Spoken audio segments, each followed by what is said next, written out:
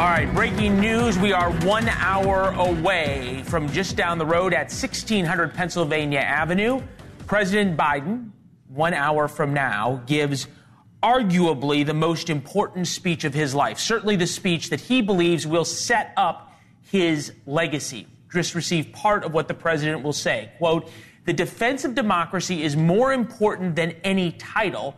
The sacred task of perfecting our union is not about me, it is about we, the people." Based on this, those of you betting that he might resign tonight, the ultimate surprise, well, that's not going to happen. So rather than just look at it politically, there's other folks watching, right? Not just Americans. Our allies are watching, our enemies are watching, after we did not see the President of the United States for 6 days. He must reassure the country and people around the world that he can run the country for 6 more months. His vice president and the new presumptive nominee tonight will be watching the speech in Houston. Earlier, she gave a speech to the historical black college sorority Zeta Phi Beta in Indianapolis and thus missed the Israeli prime minister's speech to Congress today. You might say it was convenient scheduling. Pro-Hamas groups protested outside the Capitol and tore down the American flag at Union Station, then lit it on fire.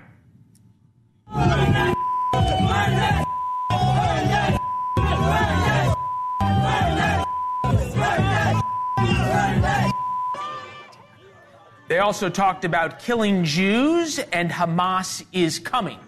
So this is the left wing of the Democratic Party. More protests possibly tomorrow at the White House when the prime minister meets with the president. Capitol Police finally restored order after a few hours of clashes. So we welcome you to the fairest show on television. And first tonight, President Biden does have a high bar for this speech because he has 3 roles in this speech. He is the commander-in-chief, he is the president of the United States, and he is also the campaigner-in-chief. All 3 of those roles tonight in 1 hour to set up his legacy. And throughout his time in office, somehow we've got incredibly used to not seeing or hearing from the president for very long periods of time. 6 days passed before we saw him arriving at Joint-Based Andrews following his COVID-19 diagnosis. It was unheard of in any other presidency. When Ronald Reagan was shot, there were pictures of him put out 3 days later. Remember, President Biden signed the letter saying that he was stepping aside, and there was no picture, there was no photo op. For Biden, and frankly for the country tonight, the stakes couldn't be higher. We love talking about the politics of all of this, but at a higher level, the world is watching of what the leader of the free world is about to say. How is he going to say to the world and to the bullies around the world that he's in charge? Before he could even speak, Biden's White House press secretary hadn't held a briefing for 9 days. Well, said the quiet part out loud about why he really dropped out of the race. It does not have to do, they have nothing to do with his health. In his letter, he talked about the country, he talked about the party, he talked about the moment that we're in right now. It is not about his health. I can say no, that's not the reason. We'll see if President Biden addresses that issue. Obviously, Donald Trump, who's been on the stump, was talking about Joe Biden's health a lot. Maybe his health is the real reason, and they just won't say it. Maybe it's because polling showed he didn't have a path to victory, despite repeated claims from the campaign that he did. Or maybe it was because he was forced out by high-profile Democrats and donors who lost faith. We will read between the lines to see if President Biden calls any of those folks out. Was it really a coup? Regardless, the White House might come back to rue not being forthright with the American people about all of it, especially that now Kamala Harris faces so many questions about what she know and when did she know it. Very fair question. She hasn't given an interview, hasn't scheduled an interview since she was named, coronated as the DNC nominee. Same people who told us Biden could do cartwheels while negotiating peace deals are now saying that Kamala Harris spent the last 3 years crisscrossing the world, handling the most important issues of the day. Neither are true. It sounds obvious, but voters do not like being lied to. And in less than an hour, President Biden has the chance, now without an election on the line for him, to set the record straight. Our panel standing by, their analysis of the speech and Kamala Harris's first couple of days on the campaign trail. We begin with Kelly Meyer at the White House tonight, where I think you could say, as high as the expectations were for the debate, then for the press conference, they're even higher tonight. Yeah, Leland, and we actually just saw a lot of staff moving into the White House, maybe to watch this themselves in real time as he speaks from the Oval Office. But the answer that you mentioned, the one that we're waiting for, is really the why he decided to leave the 2024 race. And as you were talking about, will this announcement be any kind of resignation? The president is expected to say tonight, over the next 6 months, I will be focused on doing my job as president. That means I will continue to lower costs for hardworking families and grow our economy. I will keep defending our personal freedoms and our civil rights, from the right to vote to the right to choose. So sounding like he's going to be here for the next 6 months. Today, the White House press secretary, Karine Jean-Pierre, faced a slew of questions around the question of why he dropped out of the race. Was it his health? Was it a cover-up of his decline by his aides? She said it had nothing to do with his health and that there was no cover-up. And when asked if he was bullied out of it, she dodged that question. And Karine Jean-Pierre also says it is ridiculous to think he can't finish the term just because he isn't running again. She said the president will explain exactly what happened and what lies ahead. The White House doesn't see themselves as lame duck, they say, and that the president is going to do exactly what he was planning on doing even as he was running, but they said no new initiatives to preview for the months ahead. Leland. Okay. I guess they're entitled to their opinion when it comes to that. We'll see how that works out. Kelly, stand by with us throughout the hour. Obviously, we're going to be getting some new excerpts and information. We'll come back to you there. Bring in the panel. Yasmi Raji, Executive Director of Swing Left. Kurt Bardella, Democratic Strategist, NewsNation contributor. Scott Walker, former Wisconsin governor who ran for president in 2016. Obviously, Blake Berman, Chief Washington correspondent, back doing double duty from the Hill, back also tonight for post-game. Yasmin, we'll start with you. Give us a percentage. Commander-in-Chief, campaigner-in-chief, President of the United States in tonight's speech. How's it break down? Thank you so much for the question. I think what voters, my organization has been out knocking on doors before the debate, since the debate. They've been out making phone calls. And what they are hearing from voters is what they are looking for, both, in tonight's speech, but also in these next critical 100+ days, is someone who is talking about the issues that people care about. And the issues that we are hearing over and over again, that we are hearing both the president and our presumptive nominee talk about, are the kitchen table issues, like the economy, like reproductive freedom. And we are just really grateful that they continue to lead on the issues that matter most to the American people. Bardella, I heard Kelly Meyer. We almost all chuckled out loud. Okay, they don't see themselves as a lame duck. Who are they kidding? You know how you talked about the people, American people want honesty from the president? That's the kind of stuff that drives people crazy, frankly. I mean, he is a lame duck, and he made himself a lame duck, and I thought that was the right decision, almost a courageous decision. So why not lean into it? And I hope that when he addresses the nation that he does exude some semblance of that reality. There is a clock now on the Biden presidency. He is a lame duck. And it's okay to now use the speech to talk about what your agenda is, what you want to use that time doing. But let's not kid ourselves now. There is this clock. There is narrowing influence as that clock goes on. Kamala Harris is now the de facto leader of the Democratic Party. That's just reality. Governor Walker, I remember standing where Kelly stood in 2015 and especially in 2016 because I covered the Obama White House. And boy, was it difficult to get on television because there was no news. The news was the 2016 campaign for the Republicans. The news was the 2016 campaign for the Democrats. This is a little bit different, and we heard Donald Trump earlier talk very directly about Kamala Harris being far to the left, farther to the left than Joe Biden. Is there anything Joe Biden says in this speech today that somehow he takes responsibility for the past 4 years and tries to absolve Kamala Harris of it? No way. There's no way, no how. I mean, this is the Biden-Harris campaign up until just a few days ago.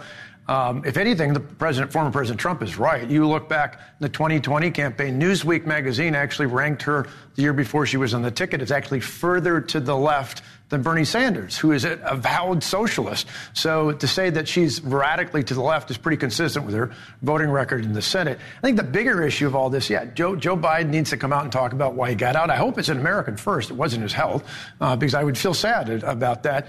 It was because of the polls, and not just because of a poor debate performance. Even before that, Joe Biden and Kamala Harris were in trouble because in my state, prices are up 20%. Gas is up $1.25. You want to buy a house, you want to pay your rent, it's up nearly 30% more than 4 years ago. That's why they're in trouble before, and that's why Kamala Harris will continue to be in trouble now. Blake, getting more excerpts from the White House. Yeah. The great thing about America is here, kings and dictators do not rule. The people do. History is in your hands. The power is in your hands. The idea of America lies in your hands. How close is he getting to the kind of rhetoric that we were told 9, 10, 11 days ago may have inspired the assassination attempt? The difference in rhetoric from Democrats has been a shift from quote-unquote threat to democracy to we need to protect democracy, right? So they've gotten rid of that word threat, and this is obviously a nod to Donald Trump and the campaign going forward. Look, one of the things, so President Biden's going to speak tonight, in quite literally an hour from now. He might take he's going to take a victory lap as to how he sees the last 3.5 years of his campaign, so on and so forth, of his presidency. But there's going to be real questions for VP Harris going forward, Leland, as to what you know. Well, that also, but on the issues, right? Like on Israel. The labor unions right now are saying stop weapons shipments to Israel. Vice President Harris, do you side with the labor unions or should we continue sending weapons to Israel? Right? That's just one of them, for example. Bernie Sanders, you can read her Medium post. When she was running for president, she wanted a 4% tax to pay for Medicare for all on households with 100,000 or more in income. Vice President Harris, would you still tax households at a 4% rate over $100,000 for Medicare for all? She would have to do an interview first before and she's going to have to answer these questions at some point. You're right. And look, we know in the past when she has done interviews, even with relatively friendly news outlets, I'm thinking about the Lester Holt interview, it didn't go so well. Yeah. And she has not exercised that skill or gotten better over time because she hasn't been out there. Trump holds now 49% support among registered voters nationwide to Harris 46. It's a new CNN poll that just came out. Within the poll's margin of error, and that's closer than Biden was in the polls. It was like 44, 43. What's interesting about this poll is they go back to the same panel every time. They go back and ask the same people. So there's a trend, it shifts. How does Kamala Harris make sure that what happened to her in 2020 doesn't happen again? And by that I mean, in 2020, there was a time she was almost the front runner, and then she started campaigning and people liked her less. How is that not going to happen again? Well, first off, I think the range in the polls is something that I think we are all paying close attention to. It's been just a couple of days. We see some polls where she's up by 4 points, some where Trump is up by over 4 points. So there's a lot of noise. The poll that I want to return to something that the governor was saying just around the issues that folks are caring about in terms of the economy. To me, a really grounding poll that also resonates with what we've been hearing from voters every single day that we've been pounding the pavement is economy is the number one issue, and Kamala Harris and Donald Trump are tied on the economy. Voters, when the questions are asked about where do these two candidates stand in terms of the prices, as the governor said, people care about the prices of their grocery bills, their gas prices. They see Kamala Harris and Donald Trump as tied. And so to your question of where's the opportunity for her to campaign, there is tremendous opportunity. The party is fired up. They're enthusiastic. Her favorable's at 37%. So you could argue there's nowhere to go but up for her. Well, and she just raised $100 million in record number of days. I keep hearing. I want to see. I'm going to be very interested to see the FEC forms on that. If that number actually holds. So I can't wait to come back. I got it. All right. So we're going to wait for President Biden. Obviously, now 45 minutes away from his fourth Oval Office address. He's done 2 now in the past 2 weeks. Tomorrow, he meets with the Israeli prime minister after those massive protests in D.C. Why Biden's attempt to placate the far left, we'll see if he does it again tonight, is failing miserably. And new polling shows J.D. Vance is even less popular than Kamala Harris. Who can Kamala Harris now pick to take advantage of, well, perhaps buyer's remorse by the Republicans?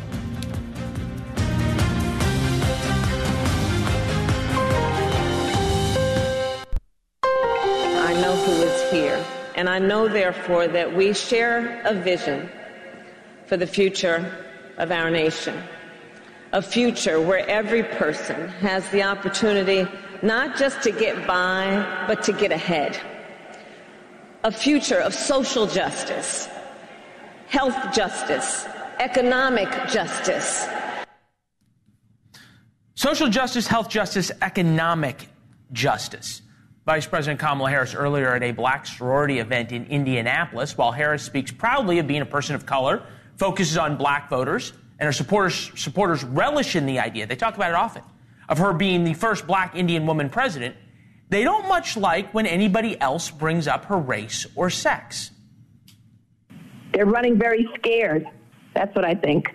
They're running very scared, and they have nothing else other than racism and sexism. It is overtly sexist and racist to say that by virtue of the fact that she's a woman and a woman of color, she's not qualified. Congressman Tim Burchett of Tennessee joins us. Good to see you, sir. Have you figured out, I know as a Republican you guys are all kicking this around, what are you allowed to criticize Kamala Harris on? Nothing. Absolutely nothing. She's been a dismal failure as everybody called her the border czar, and now for some reason they can't say czar. It's offensive. She, 14 million people have come over the border. She was put in charge of that by President Biden. She was reminded on a TV show that she has not even been to the border, and she said, "Well, I've been to Europe," and it's a joke, man. She. I don't care what color she is. I don't care that she's a woman. She is terrible. She has failed at everything she's done since she's been in Washington. The speeches she's given have been an embarrassment. And people compare her to me. I'm a congressman, dadgummit. I'm not somebody who's in line. Were they trying to insult her? Yeah, I guess. Hey, man, leave the comedy to me, okay, Leland? You're an amateur, okay? You're an amateur. And the point that she's at a sorority thing tonight, I think that's great. Black fraternities and black sororities are a uniquely united bunch of folks, and it's a real sisterhood, and it's a very tight-knit group. This. The one thing that could change this, right, is whoever her vice presidential pick is. And they're looking to that she's got the progressive base, which she speaks to and which her issue set is now firmly about. You point that out. Economic justice, social justice, health justice, whatever. Potential Harris VP picks. Senator Mark Kelly of Arizona, the astronaut. Roy Cooper, governor of North Carolina, won in a red state, blue governor. Andy Beshear, governor of Kentucky, won in even a redder state as a Democrat. Josh Shapiro, first Jewish vice president if he's elected, from Pennsylvania. J.B. Pritzker, no chance, from governor of Illinois. Pete Buttigieg. There you go. And here is, I guess you could say, the dark horse, because nobody's talking about it, but I'll put it up. Admiral William McRaven, he's the guy who led Operation Neptune Spear, the bin Laden raid, and the Make Your Bed speech from the University of Texas. Which one of those, and you got to pick one, scares you the most as a Republican? I'd say Mark Kelly. I know Why? who he is. I shook his hand today. He's an astronaut. He's accomplished. I think he's probably a cool operator. Those guys that do that they're not cowboys like they're portrayed. They're usually mathematicians or something, and they're very intelligent folks. And I think that would offset her completely. All right. So I think it's interesting. You got a lot of flack. We don't need to play the soundbite, but you got a flack because you called Harris the DEI hire. And there's an argument for that, right? Because Joe Biden laid out he was going to pick a black woman. When you lay out those criteria, making assumptions and hiring decisions based on something other than merit. So there's two sides to that story. But now when you criticized her, you went after her on the issues, on the border. You can also go after her on Ukraine, where she went over 2 or 3 days before the invasion. She was supposed to be the one to lay down the law to Vladimir Putin at the Munich Security Conference, and Vladimir Putin thumbed his nose at her. Then there's the voting rights thing. She was going to lead the charge on federal voting rights. It blew up in her face when 2 Democratic senators said no thanks after 6 months of work. Are Republicans better served by going after her on the issues than the cheap attacks? I think so. I don't care. Look, everybody's got to decide what they're going to do. Every time we say something, they're going to claim it's race. And really, to me, it's kind of an insult, because when somebody truly is a racist, we got Nazis out here. We've got people that are very bad people. Mm-hmm. But it's almost the Chicken Little thing. They cry about it. And then when it really does happen, these Nazis and these dirtbags like that, then people just like, it just kind of falls off. So, on the DEI thing, though, but let me read you a quote from President Biden. "Diversity, equity, and inclusion are the core strengths of America. I'm proud to have the most diverse administration in history." And he goes on to say, "It starts at the top with the vice president." That's the president's own words. So why are they not threatening to censor Joe Biden? Why isn't some camera? Respectfully, Congressman, you could argue the fact that the Democratic Party just pushed out the president of the United States was them censoring Joe Biden. Yeah, well, that's true. But the reality is he said all these things, and they celebrate it. And then when a conservative says it, oh, it's racism, that's bogus. No, look, it's an excellent point. And if everything's racist and everything's sexist, nothing is. And there's real racism, there's real sexism, and it cheapens it. Good point, and I appreciate you bringing the quote. It helps when you have receipts. Congressman, it's good to see you, sir. Thank you. Leland, as always, keep putting the truth out there, brother. You have the second best hair on this screen right now. I'm honored to be considered on the list, sir. We'll see you soon. We take a look live at the... I think, is what I'm trying to do, because, more than a hairstyle, it's a lifestyle. My campaign manager, Thomas Maxey, has a mullet and a mustache, so there you go. Congressman, you're like a box of chocolates. You never know what you're going to get in these interviews. It's good to see you, sir. Thank you. Love we appreciate it. See ya. Live look at the White House. Kamala Harris, nowhere to be found tonight. It's interesting, right? She skipped Benjamin Netanyahu's address to Congress today, and she will not be there for the president's speech tonight. Could turning her back on Israel shield Harris from the protests that were getting ugly and could have been ugly outside the Democratic National Convention.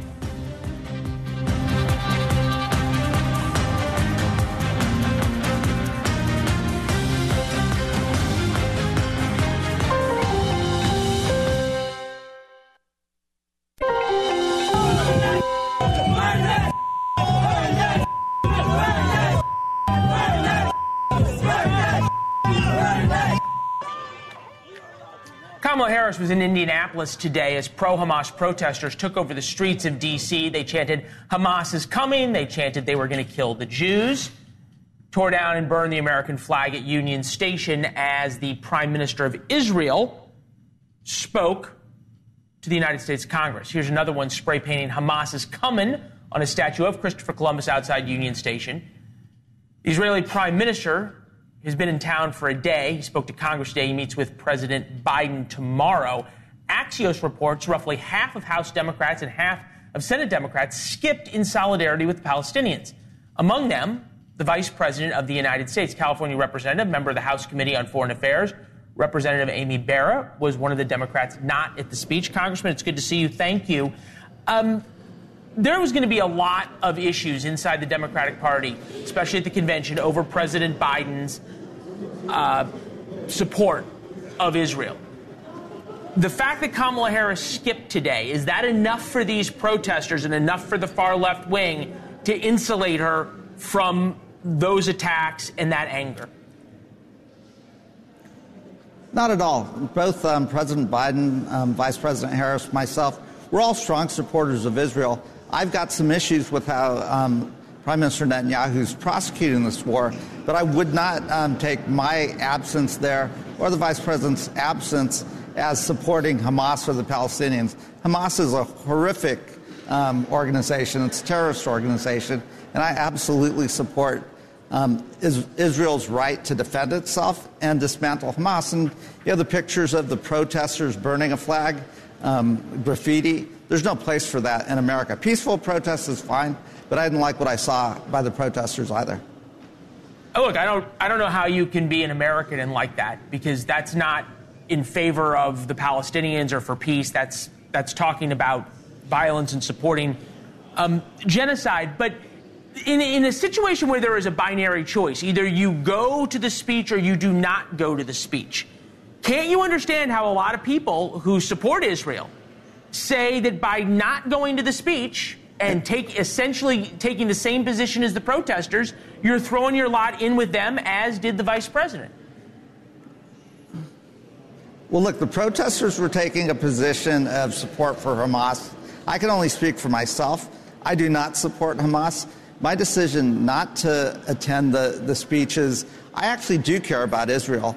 But I also, in talking to the families, American families that have hostages held in Israel or in Gaza, we need to get those hostages home. And the one thing they asked me was, can you get a message to Prime Minister Netanyahu? This was a way to make that statement. We've got a toughly negotiated ceasefire deal on the table. Well, we've got a toughly negotiated ceasefire deal on the table. We ought to take that ceasefire deal. We ought to get the hostages released. Look, the Israelis have every right to go out and kill Sinwar, to go out and dismantle Hamas. But I think there's a better way to go about doing that.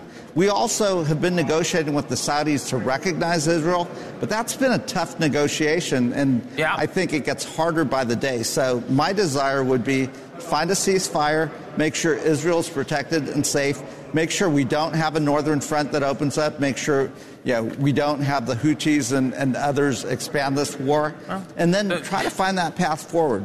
Look, I don't know what the future of Gaza is going to be like. I don't know what a two-state solution looks like, but we've got to think about a different path forward to secure Israel, but also secure the region. All right, fair enough.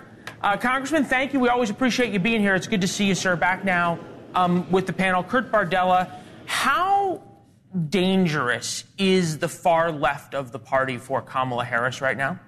I think just as it has been for President Biden, it can be a very big problem if they don't keep themselves in check. I do think it's worth noting contextually here that Kamala Harris is meeting with Netanyahu tomorrow along with the president, and also J.D. Vance, the vice president nominee for Republicans, wasn't at the speech today either. So I don't think her missing it is as big of a deal as it's being made out to. And Vance is also going to be meeting with Netanyahu with Trump as well. Like, they're all going to give the prime minister that time. So that's not as much of an issue. But when people see images of far left people burning the American flag, that's not going to help your cause politically. I am a proud Democrat. When I see that kind of stuff, that drives me insane. When I see you defacing statues, like, Democrats have spent since January 6th a lot of time talking about, look how they used American flag on January 6th, like how destructive that was, rightfully calling that out, in my opinion. You got to call this stuff out, too, because that's just absolute garbage. We heard the congressman call it out a little bit, Yasmin, but we have not heard President Biden, or certainly haven't heard Kamala Harris, anywhere nearly as strong as Kurt just alluded to. Why not? I've heard them denounce this kind of stuff over and over and over. We heard them denounce any kind of violence during Black Lives Matter. No. We heard them denounce a lot of this stuff. We were told here. during Black Lives Matter you had to call it out for what it was. You had to call things out individually. Same with January 6th. But when there's this stuff going on, all hate is bad. It's not about anti-Semitism. That's not what I've heard from a single Democrat. So I think what's happening here, which is real, is there are real policy disagreements within the Democratic Party right now. That's real. And so I understand that Republicans and shows like this want to sort of spotlight those disagreements in a moment where there's actually tremendous unity in the party, tremendous energy in the party. But my volunteers have been out knocking on doors. Not a single person is talking about what's happening in the war in Gaza. They're talking about the economy. They're talking about reproductive freedom. They're talking about infrastructure. They're talking about the need for childcare. So I totally get the line of questioning and respect it. But I also just think, like, these are the policy disagreements that we talk about a lot in Washington. These are not the policy disagreements that any frontline Democrat for the House, for the Senate, and certainly not what the presumptive nominee Kamala Harris is going to be hearing from voters every single day. I'll give you the last word, Governor. If this election's a referendum on high prices, border security, and public safety, Donald Trump wins because Kamala Harris's policies are Joe Biden's policies, and they failed the last 3.5 years. And if it is a referendum on what, Donald Trump loses? Well, if it's on him, if it's just on personality, I think that's where they tried to make it about 4 years ago by putting Joe Biden in the basement. They can't put Kamala Harris in the basement. They've got to have the head-to-head matchup, and that's why Joe Biden was in trouble, which is why he got pushed out. Talk about a coup. There's a real coup, a guy who won every state's primary in the Democrat primary this year, not 3.5 years ago. That's democracy that was pushed right out the door. Set that aside and realize it's going to be about those issues. And that means it's going to be tight. It's going to be a lot closer than a lot of Republicans think. But I still think Donald Trump wins. I think everything just got a lot tighter. President Biden addresses the nation 21 minutes from now. And since he's gotten out, huge star power has gathered around Kamala Harris. Who's coming to Chicago? The celebrities who are now all in.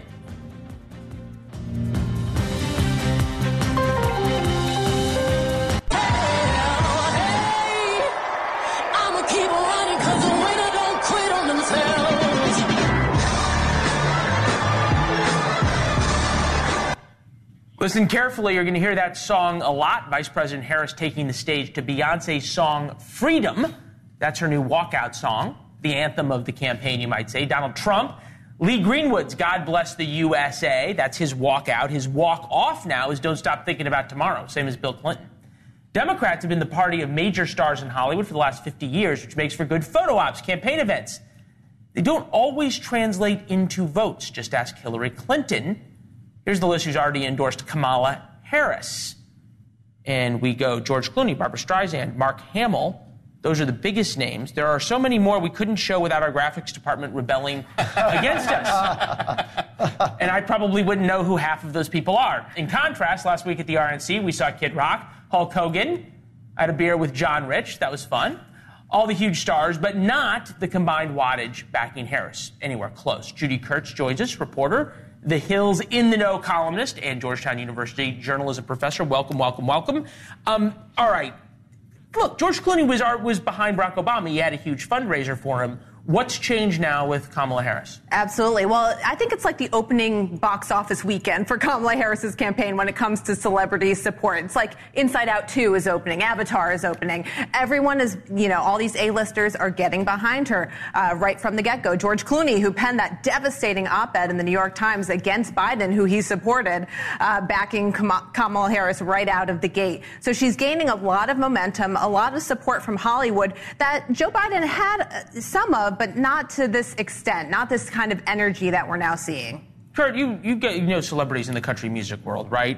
We think about those who are endorsing Trump. Amber Rose, Hulk Hogan, Kid Rock, Dana White, Chris Jansen, Dave Portnoy, Elon Musk, 50 Cent, Steve Wynn, Jason Aldean, John Rich. If we just look at this as a cultural divide in America between progressive values and traditional values, the celebrities kind of line up, and do they not just cross each other out? Right. I mean, I think... Like Offset? Yeah. I mean, you look at the type of characters that are behind Trump, and were showcased at the RNC. That's that red meat, flyover state, middle America, that... There's more of a risk, though, right, to Republicans coming out, or celebrities coming out for Republicans, and there's a risk. Because there's that backlash, because there's that group mentality in Hollywood, right? That, I mean, if you're not with us, you are part of the enemy. Hollywood's very liberal, left-leaning, of course, and so there's a lot of peer pressure there. In the country music world, it's actually the opposite. If you are, let's say, Tim McGraw, who performed at Biden's inauguration, there's a lot more backlash there from that audience because it runs contrary to the culture there. So I do think it does kind of. So Yasmin, is the Holy Grail is Taylor Swift, right? 100%. I don't know a lot about pop culture, but I feel like is that. Yeah, Biden's campaign was really trying to court her, and I have a feeling that Kamala Harris's campaign is going to really be trying to land that endorsement from Taylor Swift as well. Taylor Swift, I should say, traditionally has endorsed right before the election. So I think if we get any sort of support from the Swift fan base, it's going to be like right around October. And here's why Taylor Swift matters more than almost any of the other celebrities. There is a direct cause and effect. When she does a call to action, register to vote, get involved, there's actually massive activity that happens. That most celebrities, They do their thing. They're great on a fundraiser. They don't. What was you had an idea for Taylor Swift? I know we're 12 minutes away from President Biden giving his "I'm done" farewell address, and we're talking about Taylor Swift. But it shows what can actually move the needle. This speech will not move the needle in the election. Well, my idea was, if I were Taylor Swift and you want to move the needle, say, I will hold free concerts in all the swing states, and all you need to get in is I just registered the vote card. Well, a lot of campaigns have done that very well. I think the engagement of celebrities at organizations like ours at Swing Left does lead to more volunteers, more donations. We see that time and time again. And Taylor Swift has already engaged in this election cycle with an organization called Vote.org, where she helped a huge number of people register to vote. So I think what we're seeing here is, I know there's a lot of FOMO in the Republican Party because a lot of the celebrities whose music they love, whose movies they love, are on the side of the majority of Americans who support issues like reproductive freedom, where 80% of Americans are on Democrats' this was the side. fun segment, okay? Yeah. This was the fun segment, okay? But you said an interesting thing, though, okay? And that is, you think about Joe Biden, who's in the White House right now, listening to whatever his favorite news channel is, realizing that all of a sudden he drops out, Kamala Harris comes in, you get $100 million. Yeah. You get all of these celebrity endorsements, all of the things that he was hoping for to have didn't happen. He drops out, and they all happen. We'll see how much regret there is in the president's voice and how much of it is looking forward. About 10 minutes away from the President of the United States, you call it his farewell address, his legacy address. How much is he the campaigner in chief when we come back?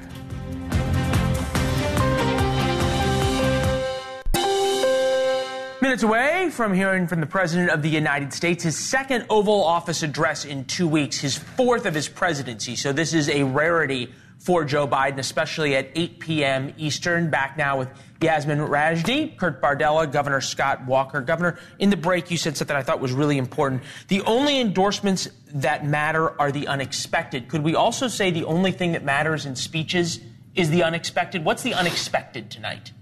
Well, if he came out and actually said why he got out of the race. I mean, I think if he said, no, I got pushed out, the polls were wrong, made some kind of bulwark moment where he just said, I don't care, I'm going to say what it is. I don't think he does that.